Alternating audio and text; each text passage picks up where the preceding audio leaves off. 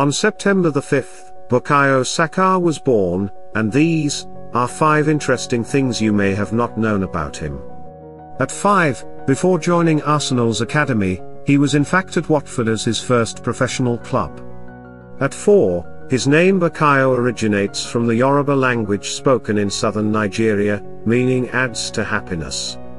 At 3, he gained high grades in his GCSEs, achieving 4 A stars and 3 A's. At 2, he has made the most consecutive starts for Arsenal, beating Paul Merson's record, and Gabriel Magalhaes is in contention of doing so as he is 8 games away from him. Finally, he made his 100th Premier League appearance in the 3-0 win at Bournemouth on the 20th of August, 2022, becoming the second youngest Arsenal player to reach that milestone.